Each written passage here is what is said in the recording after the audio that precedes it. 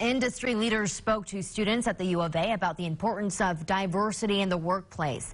The Walton College of Business hosted a special panel discussion for students, faculty, and staff. Presenters spoke about the importance of teamwork and the value of different perspectives. Panelists included representatives from Walmart, J.B. Hunt, and Arvest. The University of Arkansas's Vice Chancellor for Diversity and Inclusion said this is a great way to get students ready for the real world. We all bring different aspects of diversity to the campus, and they will take those same aspects with them into the workplace.